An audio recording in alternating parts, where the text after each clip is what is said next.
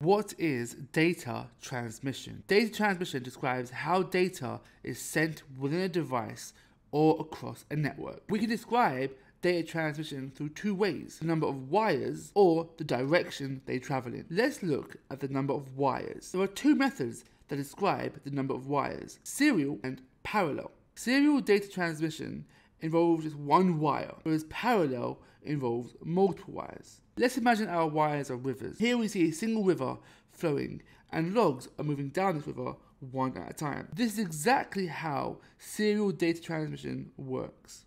Serial data transmission is great because as it's only one data packet at a time, all data packets will arrive in a specific order. Now here we have multiple rivers. You can see that multiple logs are moving along these rivers, all at the same time, but still one at a time per river. This is exactly how parallel data transmission works. Parallel is great because it means the data packets will arrive quicker.